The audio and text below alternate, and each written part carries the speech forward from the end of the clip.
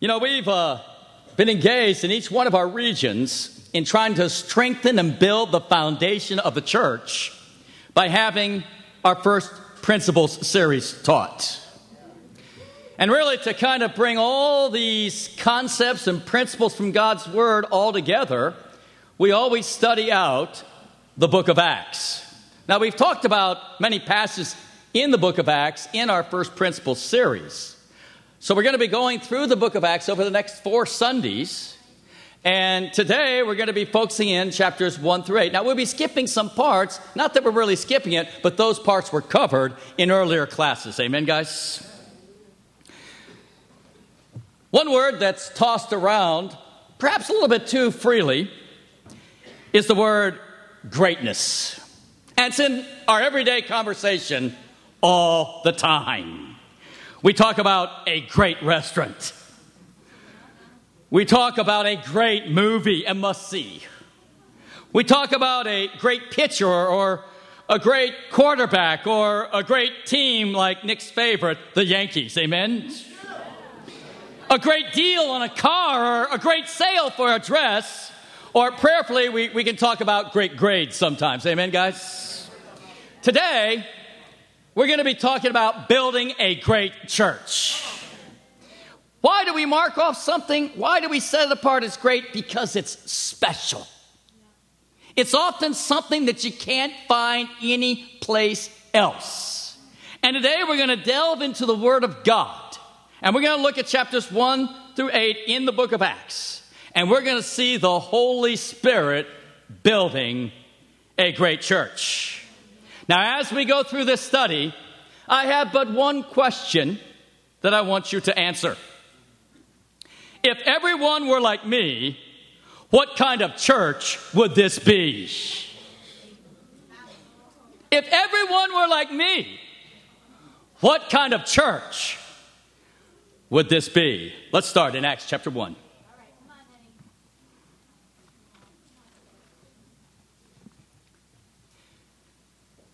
The first verse. In my former book, Theophilus, I wrote all about what Jesus began to do and to teach. Well, of course, we understand that Luke is the writer of the book of Acts. And so the former book that he's referring to, where he writes about all that Jesus began to do and to teach, is what we call the book of Luke. Both the book of Luke and the book of Acts use the same literary device. Notice, he addresses the letter to an individual named Theophilus. Now, Theophilus isn't a real guy. The word Theophilus literally means, Theo means God, Philo means friend. And so he's writing to all the friends of God. And prayerfully, that's all of us in the room today. Amen, guys? So it's a personal letter to you today, to Theophilus. In my former book, Theophilus, I wrote all about what Jesus began to do and teach until the day he was taken up into heaven after giving instructions through his Holy Spirit, the apostles he'd chosen. After his suffering, he showed himself to these men and gave many convincing proofs that he was alive. He appeared to them over a period of 40 days and spoke about the kingdom of God.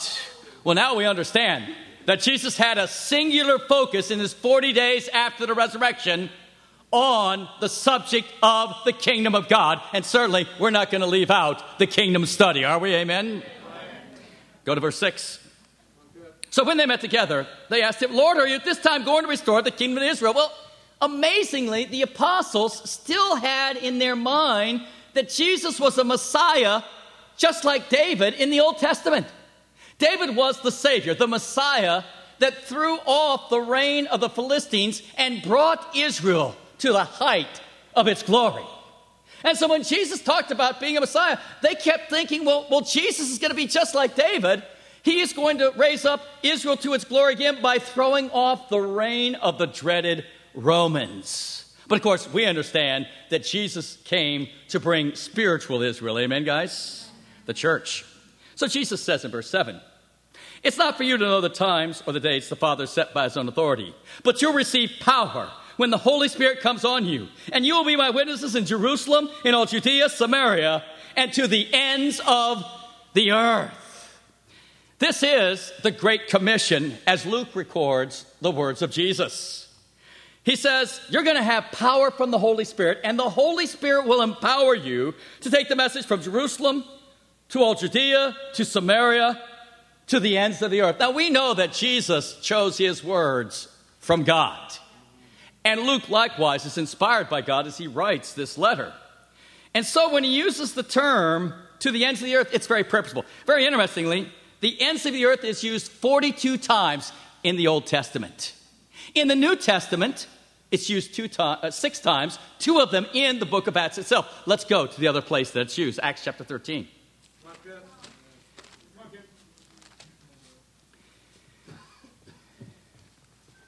There are some who even call themselves disciples that think that Jesus' Great Commission, better known in Matthew chapter 28, verse 19, where it says, all authority has been given to me, therefore go and make disciples of all nations, baptizing them in the name of the Father, Son, and the Holy Spirit, is not something that we're supposed to do in this generation.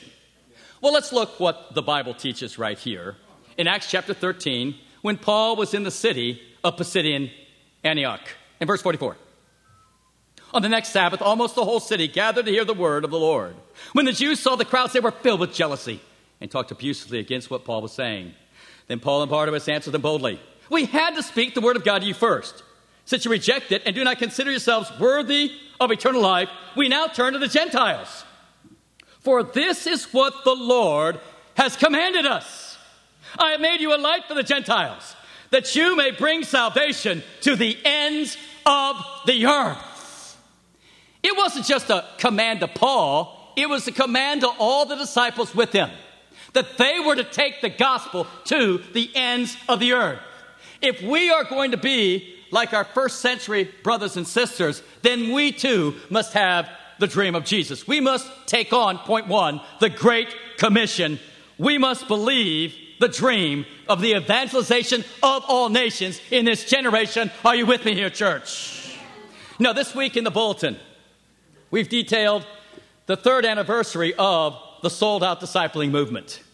And it's exciting for me to say that in the United States, we have great discipling churches now in New York, LA, DC, Chicago. I mean, without question, these are the most influential cities in America, plus several other cities have great discipling churches. But without question, if you've got great, powerful churches in these cities, the evangelization of the United States is well underway. Amen, church?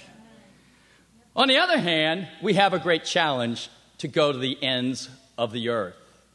And so we laid out at our Jubilee what we're calling the Crown of Thorns Project, where we have selected the 12 most influential cities outside of the United States to plant churches in the next 5 years. They include Cairo, New Delhi, Hong Kong, Johannesburg, London, Manila, Mexico City, Moscow, Paris, Santiago, Sao Paulo, and Sydney. I mean, that's extraordinary, that list. And if you would look upon them on a globe, you would see that they form a circle around the globe. And of course, we understand that we're to bring salvation to the whole world, and so the emblem for this project is simply a globe with a crown of thorns around it, because we want to bring salvation to the whole lost world. Amen? Now, very interesting, back in Acts chapter 1, we see that there's a progression that Jesus talks about in this Great Commission. They were to start in Jerusalem, then go to all Judea, that's the surrounding area of Jerusalem, and then go north into Samaria, the rest of Israel, and then to the ends of the earth. Well, for the new movement, LA is serving as, so to speak, a Jerusalem. And so what do we have to do next? Well, we've got to evangelize our surrounding area, which would be Southern California. Amen? So that's why we're sending a mission team to San Diego. Are you with me right here, guys? And I'm so excited about the Gonzaleses having this charge. I know Vic and Aurora are doing an incredible job, let alone the other people in the team. They are incredible disciples. I mean, the Jacksons, the Frensleys, Gabe, and Ray Underhill. And I'm looking forward to being able to preach down in San Diego tonight and unite the group down there with the mission team. It is going to be fantastic. This past Thursday, we took Vic and Aurora on down to San Diego. And one of the most powerful times was going to a place in San Diego called Point Loma, where you're literally hundreds of feet above the city of San Diego, and you literally can see the whole city spread out. And we had the most incredible prayer for the 4 million lost souls of San Diego County. And then we, of course, had prayed at UC San Diego, one of the great campuses there. And then we went to pray on San Diego State's campus. And it was amazing because it all struck the same way. We were able to park the car, and then we walked to the center of campus, and all 4 of us thought immediately, wow, this reminds us exactly of Portland State University. I mean, it has the union there. It has everything close. There are hundreds of college people just sitting around, talking, eating.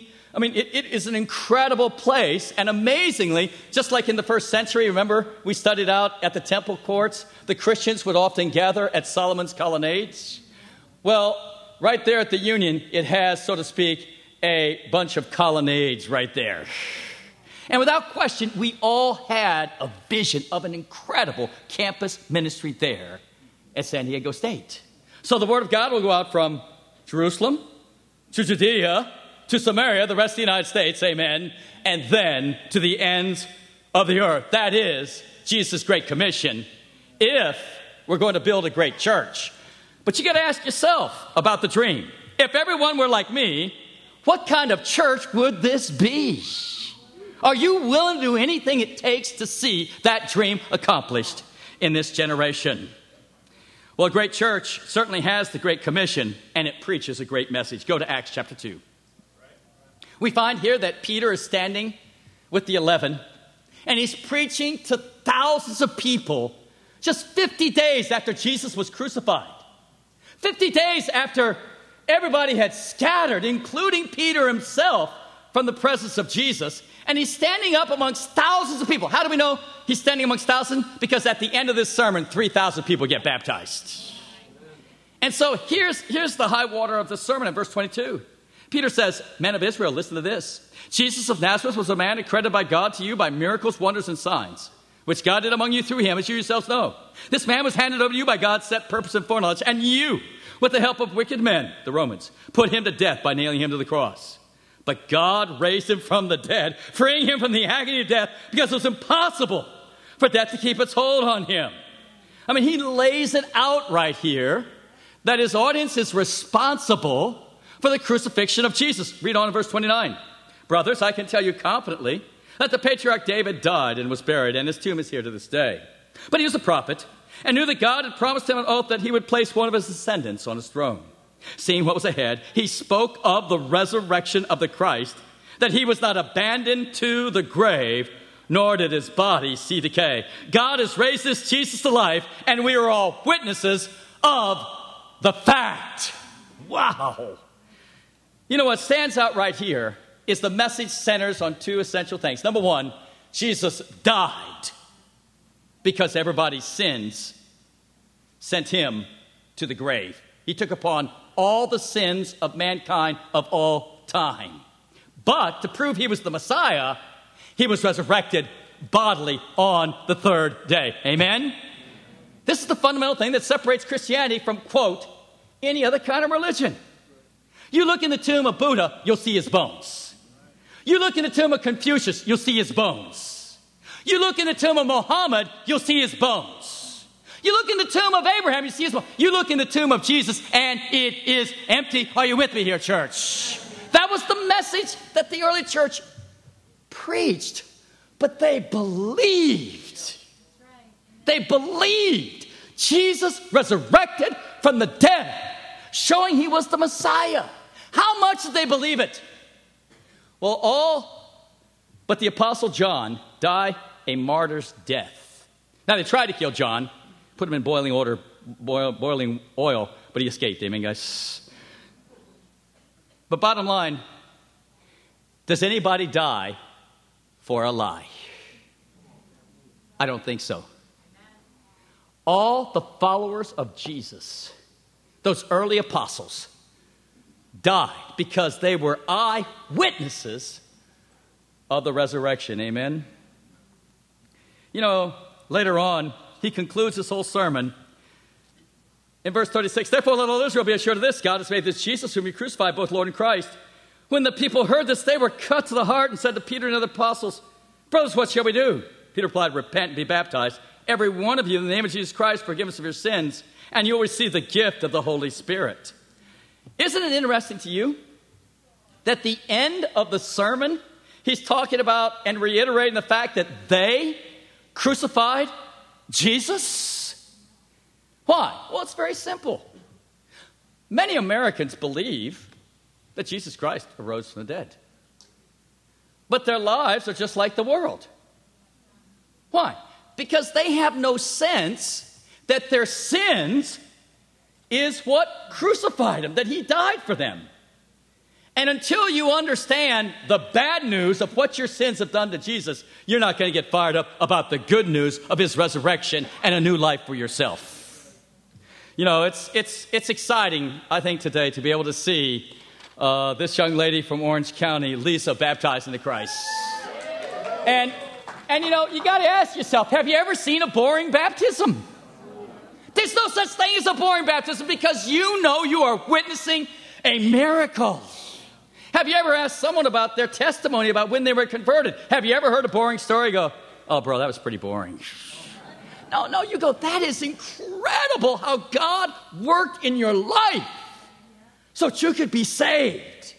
See, we need to have a deep conviction that before the good news of the resurrection is going to hit people's hearts, they need to understand the bad news of the crucifixion. But it's a great message because Jesus resurrected from the dead. We can have a new life in this life, and we are promised to be in the final resurrection in heaven with Jesus. Does that fire you on up or not, church? Well, let's look at the kind of impact that the early church had. Let's look at the great numbers that became Christians. In Acts 1, we go back again, right after Jesus ascended to heaven. And we read this in verse 12. Then the apostles returned to Jerusalem to the hill called the Mount of Olives. A Sabbath they walked in the city. When they arrived, they went upstairs to the room where they were staying. Those present were Peter, John, James, and Andrew, Philip and Thomas, Bartholomew and Matthew, James, son of Alphaeus, Simon the Zealot, and Judas, son of James. They all joined together constantly in prayer along with the women and Mary, the mother of Jesus, and with his brothers. In those days, Peter stood up amongst the believers, a group numbering about 120. Wow. In one respect, it's kind of a sad picture because after 3 years of Jesus' ministry there in Israel, there's only 120 believers, 120 disciples. Who are they? Well, they're the 11 faithful of the apostles. The Bible quite clearly says right here that it was the women that followed Jesus. And amazingly, Jesus' mom and his brothers were disciples. That fire you on up right there. Even though they gave him a lot of hassle, a lot of persecution. So what made up the 120? Oh, yeah, the 72 in Luke chapter 10, who sometimes are also called apostles because they were chosen by Jesus. And so very interesting right here. Here is this 120. I mean, these are cranking disciples. They are amazing. They will go on to die for the cause. Well, Peter preaches that great message, remember? He tells the people, hey, you've got to repent and you've got to baptize. The next thing we read in verse 41 is this, in chapter 2 of Acts. Those who accepted his message were baptized, and about 3,000 were added to the number that day, and they devoted themselves, the apostles' teaching, to the fellowship, to the breaking of bread, and to prayer. Wow, 3,000 were baptized. That's an amazing day. Amen, guys? But notice the little phrase. 3,000 were added to their number. What was the number they were added to? The 120. But the next thing we read in verse 42 is they devoted themselves to apostles' teaching. They devoted themselves to fellowship. They devoted themselves to breaking bread. They devoted themselves. Wow. These 3,000 that were baptized had the same commitment as the apostles, as the 72, as Jesus' own family. It was indistinguishable. Why? Because in order to get baptized, you have to be a sold-out disciple of Jesus Christ to the point of being willing to die for the cause. Well, the impact of the Christian movement continues. It says in verse 47, and the Lord added to their number daily those who were being saved. Chapter 4, verse 4. But many who heard the message believed, and the number of men grew to about 5,000. Christianity wasn't just for soft-hearted women. It was for men who wanted a cause to live and to die for. Amen, guys? Chapter 5, verse 14. Nevertheless, more and more men and women believed in the Lord and were added to their number. Chapter 6, verse 1. In those days, when the number of disciples was increasing, that needs to be how it is in these days. Verse 7. So the word of God spread. The number of disciples in Jerusalem increased rapidly, and a large number of priests became obedient to the faith. Chapter 9, verse 31.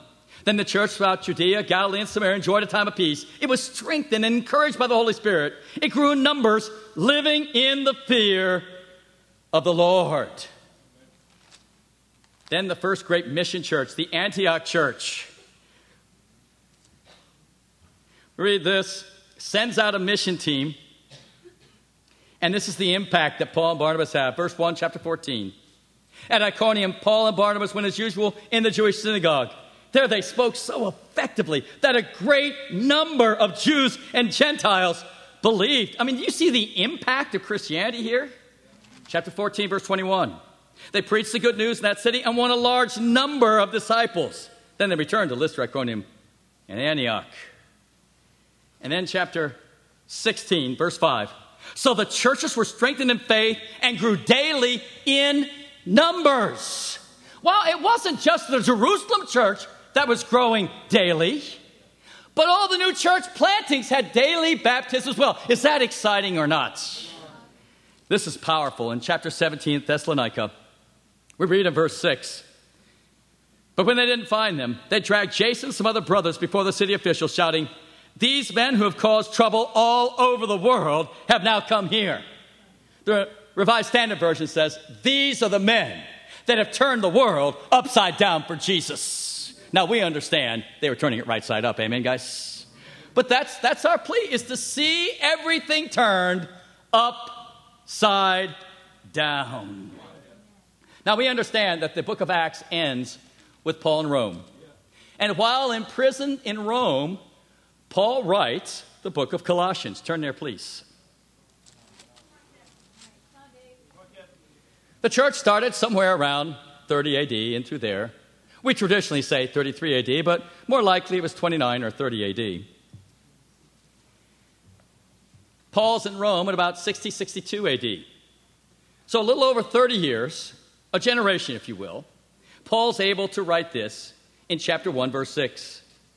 All over the world, this gospel is bearing fruit and growing, just as it's been doing amongst you since the day you heard it and understood God's grace in all its truth. Is that exciting or not? And then comes the most powerful of the verses, verse 23. This is the gospel that you heard and that has been proclaimed to every creature under heaven. Wow. That doesn't mean that everybody had become a Christian in the world. As a matter of fact, Paul is saying right here, by being in Rome, and Rome knowing about Jesus and his church, people knew about the church, but in many ways they knew about it in a negative way.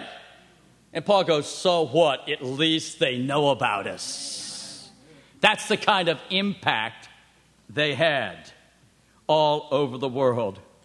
You know what strikes me when you read through the book of Acts and the history of the early church is that the church was not an autonomous group of churches that just kind of composed a fellowship. It was a movement. It was a movement that Jesus even said, here's how it's going to go, guys. Jerusalem, Judea, all Samaria, so it's in Israel, and then to the ends of the earth. And Paul understood that this was a command for all disciples. Let me ask you, do you have that dream? If everyone were like me, what kind of church would this be? Well, why did it have such impact? Well, I think that you'll see the early church not only had great numbers, but they had a great boldness. Let's go to Acts chapter 3.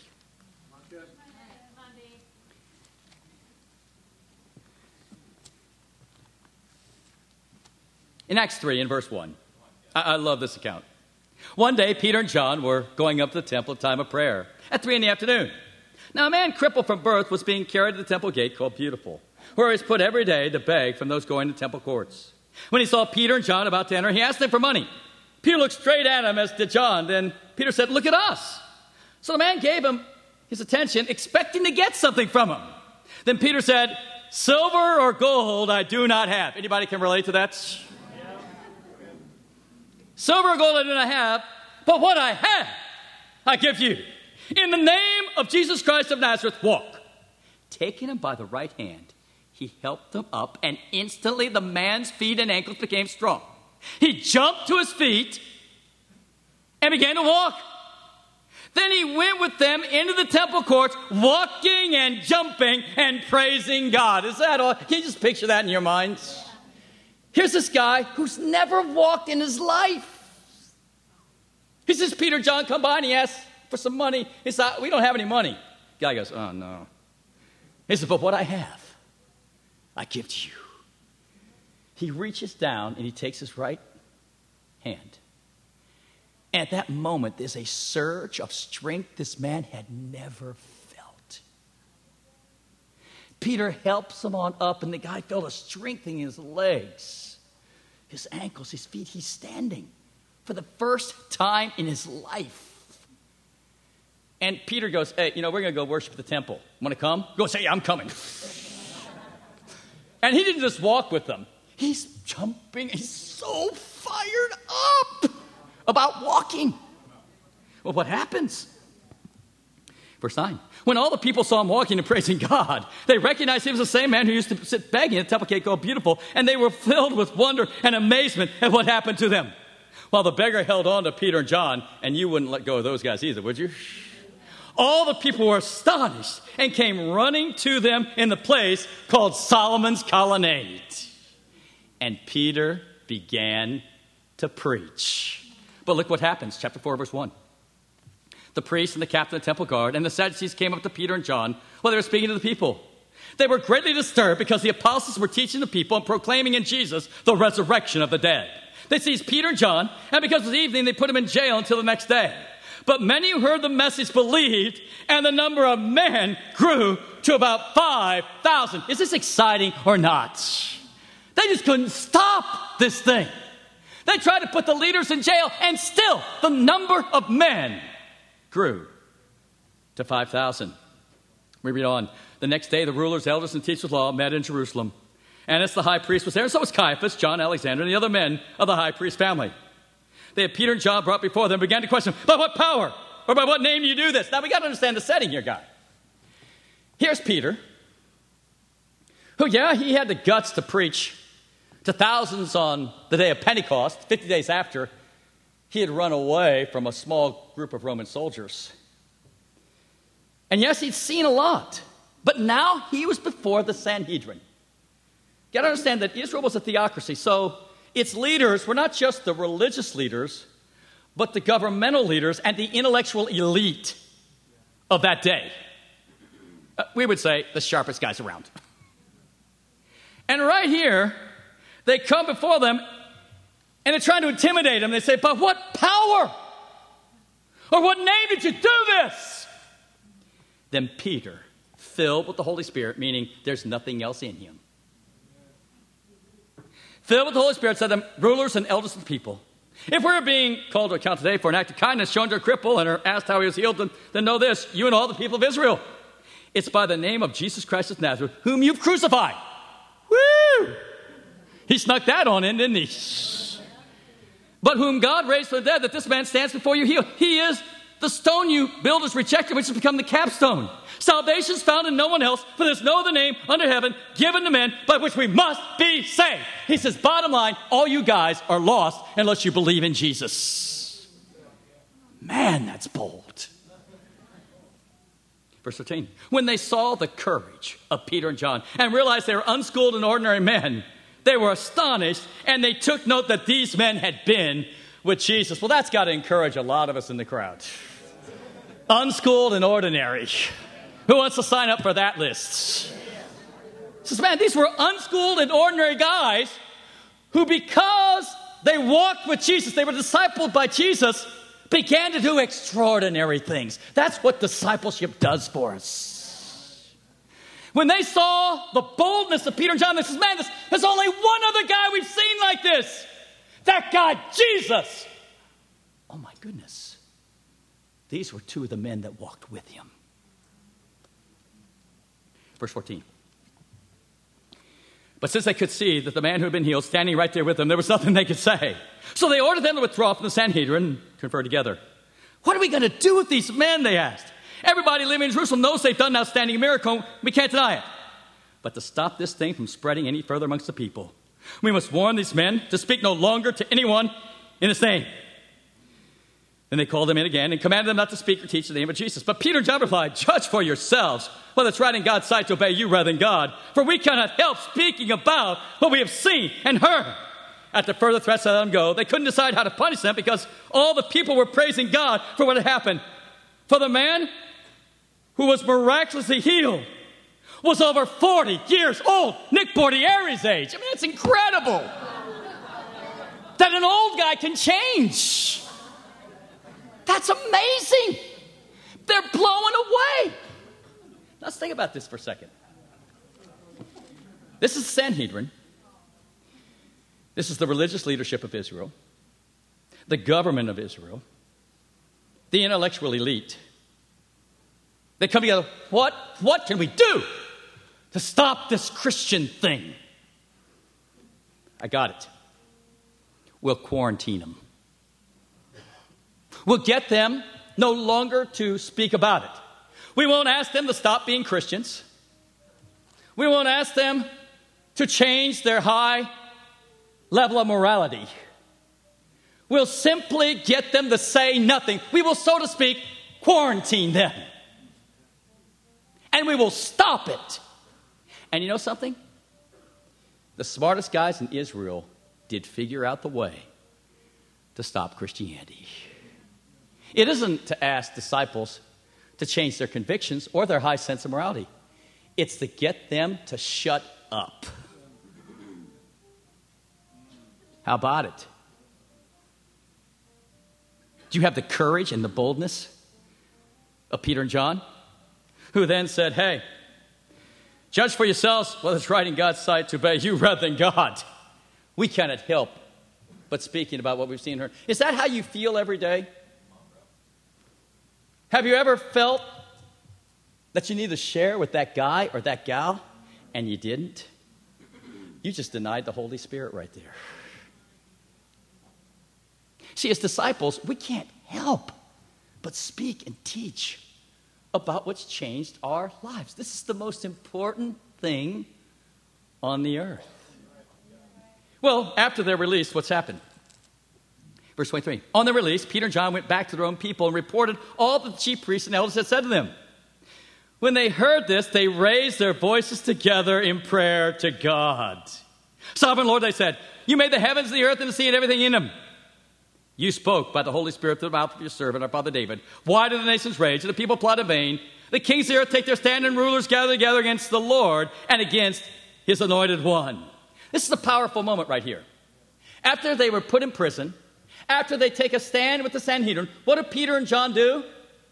They go back to all the disciples there in Jerusalem and they call upon them to pray. Now you got to understand, at this point, this is all the Christians in the world. They haven't gone out yet.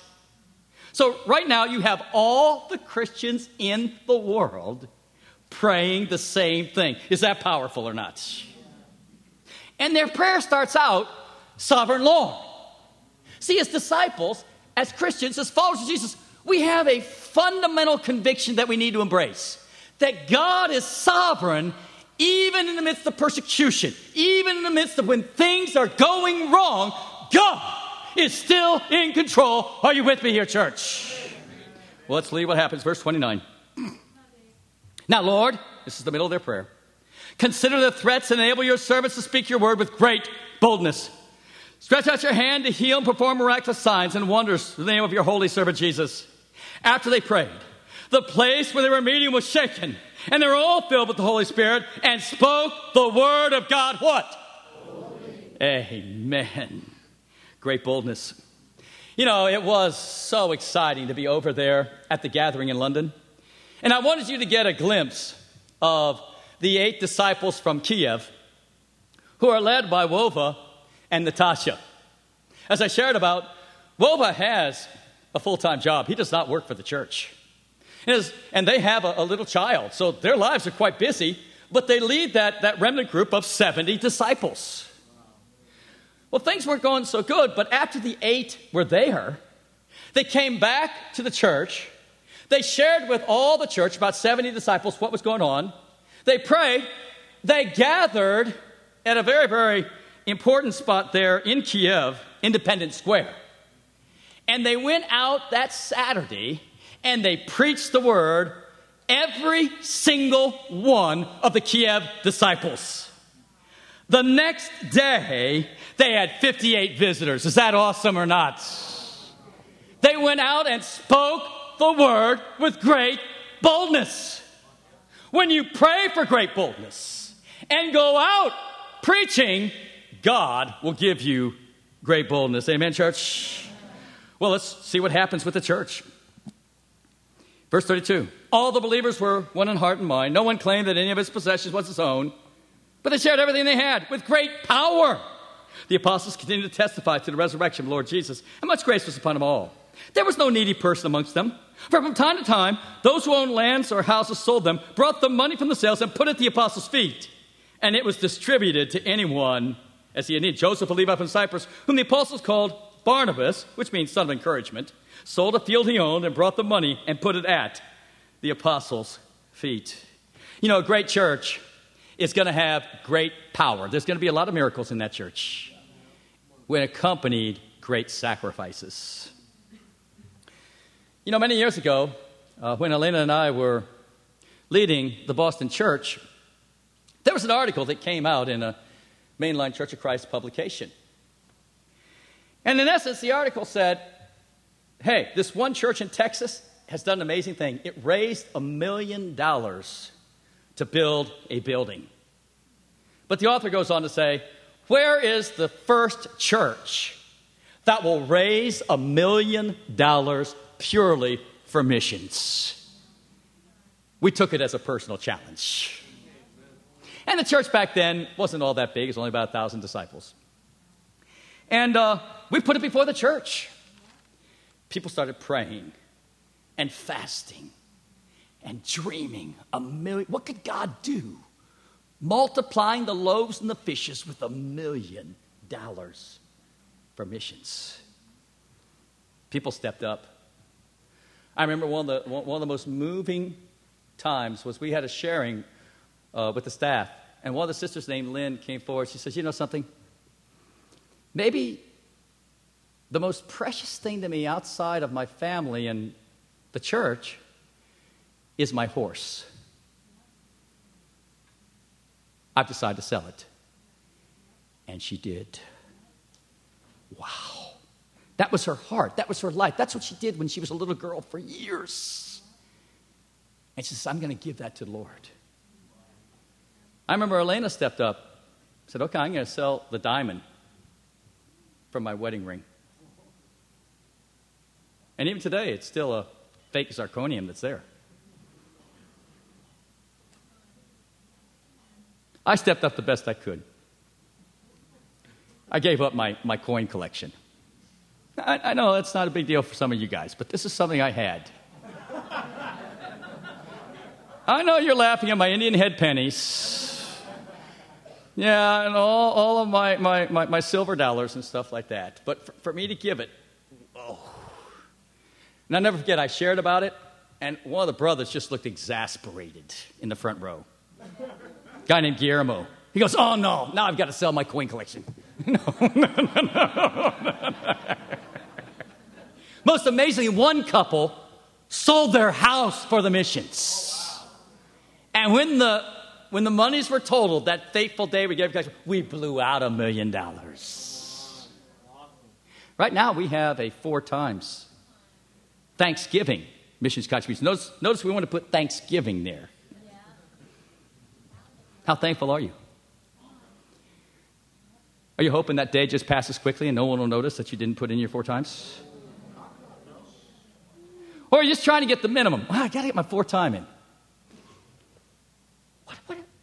What are you really thankful about? I mean, these disciples, they saw the great power. And there was great sacrifice. Just got to keep asking ourselves that question.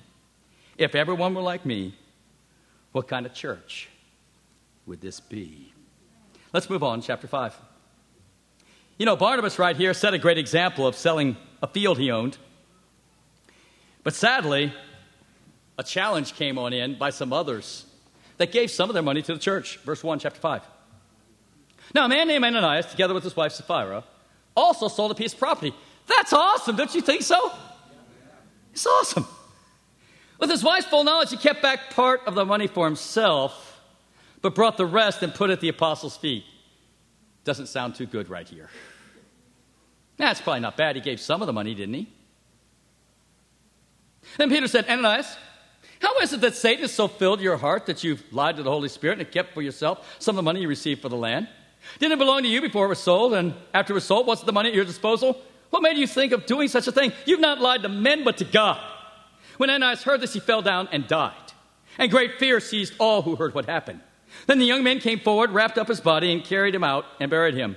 About 3 hours later, his wife came in, not knowing what happened. Peter asked, tell me, is this the price you and Ananias got for the land? Yeah, she said, that's the price. Peter said to her, how could you agree to test the Spirit of the Lord?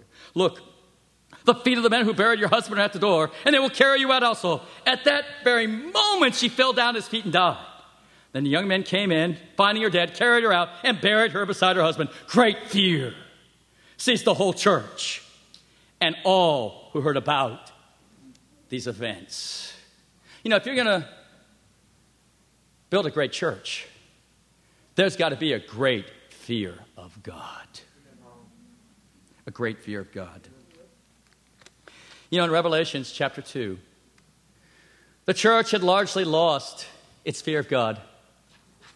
And the Spirit admonishes the church in Thyatira that they not only had immorality, but that they were tolerating the sin of immorality.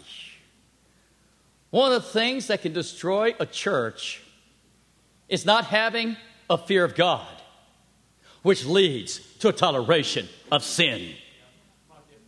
It's been very concerning to me, even in our congregation, of 2 different areas where I think some of us have tolerated sin. The Bible commands us very straightforwardly in Hebrews chapter 10, verse 25, not to miss the meeting of the body. And admonishes that some have gotten in the habit of doing it. Sadly, over the last couple of weeks, 2 brothers, I believe, under the pressure of the recession, stopped trusting God and started working on Sunday mornings, missing church. And now both brothers are falling away. What does this come down to? It's simply a lack of trust in God that He can find you a job, and a lack of trust of brothers and sisters they're going to take care of you. But God forbid the person that tolerates that kind of sin. It's very concerning to me that some have even considered going out with non-Christians. Girls that are at your school or guys that are at your job. This is the beginning of falling away from God. What are you attracted to in a non-Christian guy or a non-Christian girl? It's not spirituality, because they don't have any. What do you want a marriage based on? It needs to be based on the Lord. If it's not based on the Lord, there's a good chance of not lasting. And yet some of us are gutless when we see brothers and sisters being pulled in by the world in this area because we're so afraid we're going to make them upset. Oh, no, they're weak. I don't think they should be challenged. An unchallenged weak person is guaranteed to fall away. How much love do you have? Do you love God, and do you love more those disciples than you do the relationship with him? We need to have a great fear of God. Amen, church? Bottom line, if we're going to have a great church, we got to have a great leadership. Turn to Acts chapter 5. We find the apostles are again put in prison. An angel of God frees them. Then they're put back in prison, and they're once more brought before the Sanhedrin. And this time, one of the most powerful men in the Sanhedrin, a guy named Gamaliel, takes a stand for the apostles. And he's talking to the Sanhedrin, and we pick it up right here in verse 38 of chapter 5. Therefore, in the present case, I advise you, leave these men alone. Talk about the apostles. Let them go. For if the purpose or activities of human origin, it'll fail. But if it's from God, you will not be able to stop these men. You'll only find yourselves fighting against God. Whoa. His speech persuaded them. They called the apostles in and had them flogged. Then ordered them not to speak in the name of Jesus, and they let them go. The apostles left the Sanhedrin rejoicing because they'd been counted worthy of suffering disgrace for the name. Day after day in the temple courts and from house to house, they never stopped teaching and proclaiming the good news that Jesus is the Christ. Now that is great leadership. They were heavily persecuted to the point of flogging, once more admonished by the Jewish leadership not to say anything, not to teach and preach. They said, listen, we got to obey God. Every day they were preaching the word publicly and from house to house. They never stopped. And that's the example that we follow. Amen? Chapter 6, verse 1.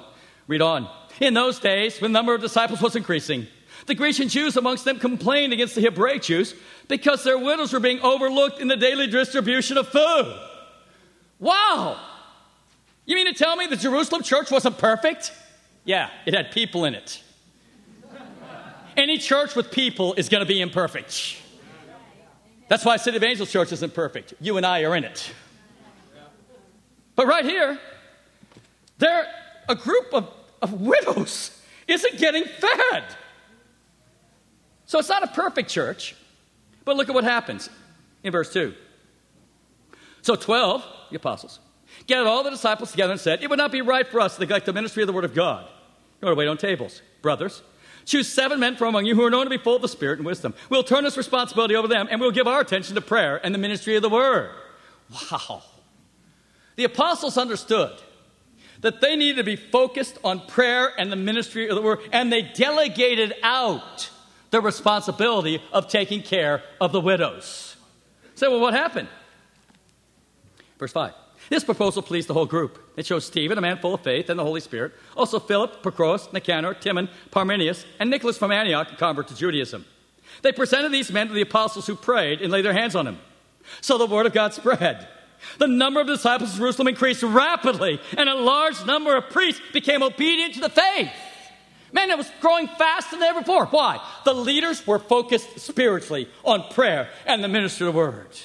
All the needs in the body were being met by delegation and people stepping up to serve. And so multiplication begins to take place, even to the point, and this is crazy, that a large number of priests became obedient to the faith. You know, I was so encouraged being over there in London and hearing from brothers and sisters from Tallinn, Estonia, about the fact that in the first week of October, a high priest in the Mormon church, Kaido, was baptized into Christ. Does that fire you on up right there? Isn't it great?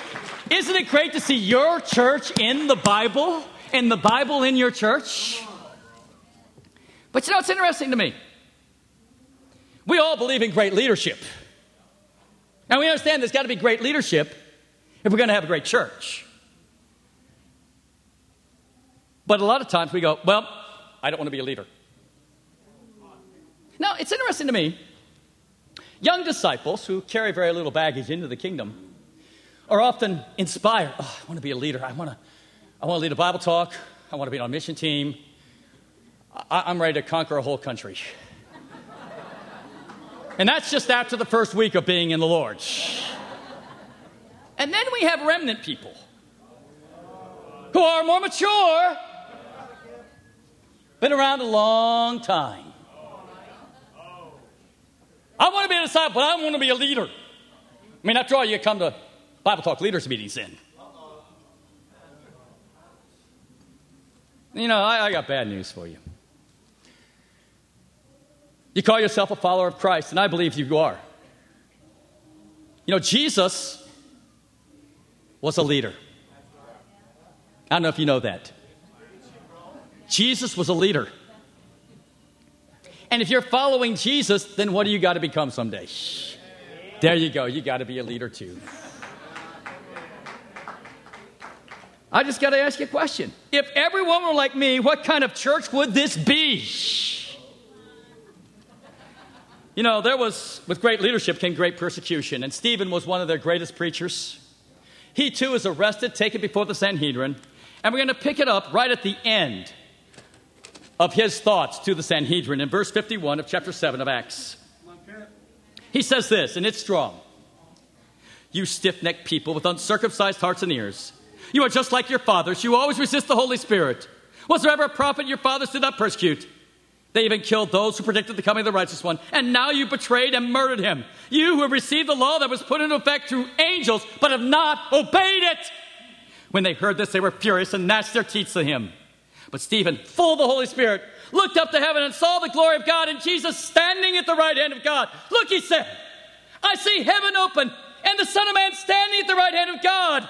At this, they covered their ears and yelling at the top of their voices. They all rushed him, dragged him out of the city, and began to stone him. Meanwhile, the witnesses laid their clothes at the feet of a young man named Saul. While they were stoning him, Stephen prayed, Lord Jesus, receive my spirit. Then he fell on his knees and cried out, Lord, do not hold this sin against them. And when he had said this, he fell asleep, and Saul was there, giving his approval to his death. You know, right here, Stephen confronts the Sanhedrin with their unspirituality, their hard-heartedness, and they were furious. The Bible says in verse 54, they were furious and they gnashed their teeth at him. Then, I wish, sometimes don't you wish you were there? And the Bible says, right as they're just crazy, Stephen innocently looks up into heaven, the clouds part, and he goes, guys, I see God and Jesus standing right beside him. Ah! They cover their ears, they rush him, they drag him out of the city, and they begin to stone him. You know, all references about Jesus being in heaven says that Jesus was seated at the right hand of God. And the reason for that imagery right there, is to be seated, is to be done, is to be finished. And so to speak, Jesus has finished. He is seated at the right hand of God. He has finished his work of redemption. And yet right here, we find at these last few moments in Stephen's life, Jesus is standing. I believe in salute of the first martyr in the Christian church. Bottom line, there's going to be great persecution. You can go online and you can find wicked persecution of this congregation and this young movement. It's called a cult. 3 famous buzzwords. They love bomb, they mind control, and they brainwash. And sadly, that shakes people. I said, oh no, you're bothering people. You know, it was great to be back in London because a couple of years ago we were in London. I remember getting off the plane with Elena. Tim comes up to me and goes, oh, bro, it's so great to see you. And he goes, I said, well, how's it going? He goes, oh, bro, it's going great except for one thing. I said, what's that? Well, there's a death threat against you and me and Leanne. Okay. Is it very serious? Oh, yeah, the police think it's very serious. The time, the place, and the amount of money has been set to kill us. How much? Brother, $2,000 US. What? Is that all they think of us? Now, I understand it's a recession, it's a hard time, but $2,000? You know, for a lot of people, it's unimaginable that someone would be killed for their convictions. That is how far modern Christendom has gotten away from the Christianity in God's Word. There will be great persecution. Read on there in chapter 8. On that day, a great persecution broke out against the church of Jerusalem, and all except the apostles were scattered throughout Judea and Samaria. Godly men bearing Stephen more deeply for him. But Saul began to destroy the church. Going from house to house, he dragged off men and women and put them in prison. Those who had been scattered preached the word wherever they went. Now, this is very interesting. The apostles stayed in Jerusalem. Why? Because Jesus commanded them to stay in Acts chapter 1. It didn't want to look like they were just turning tail and running. But the apostles told all the other disciples, it's time to get out of Jerusalem.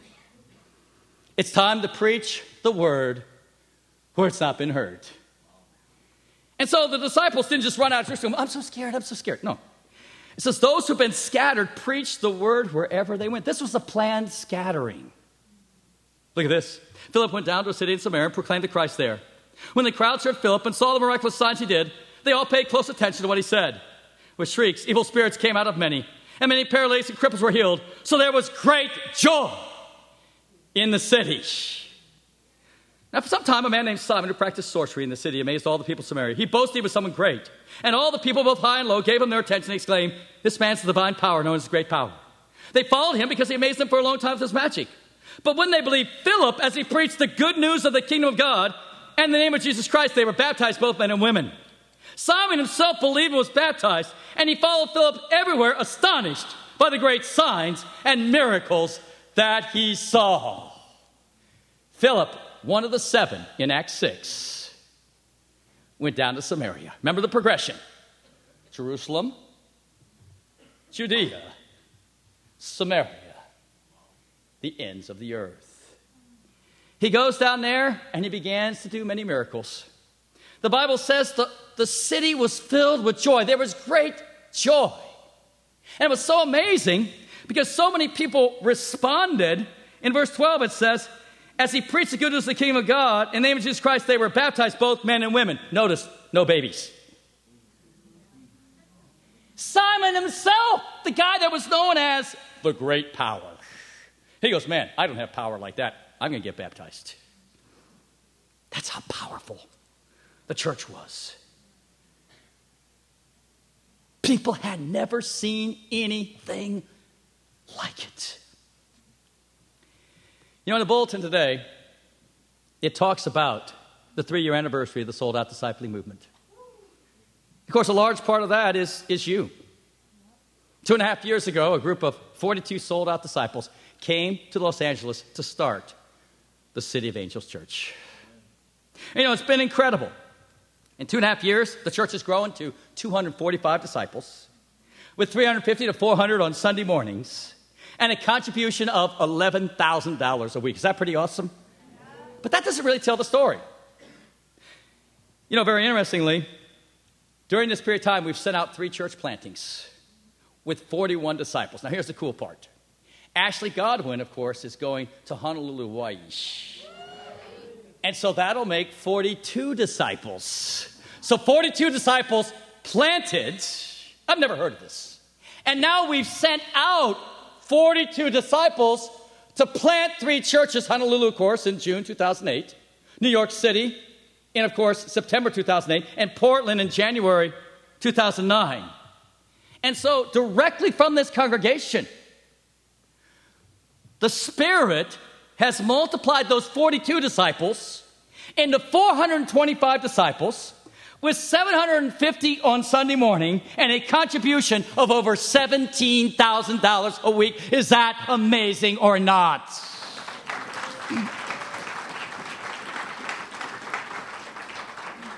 You won't see that anyplace else in Los Angeles. It's not a boast. It's just how it is. We're not perfect because you and I are in it. But bottom line, it is the church of the living God. And this is the beginning. This is just Jerusalem. Oh yeah, tonight we're heading on down to Judea. And we're going to get to Samaria, the United States. But with the Crown of Thorns project already well underway, we'll get to the ends of the earth. And so there's but one question you have to ask yourself today. If everyone were like me, what kind of church would this be? Thank you, and God bless.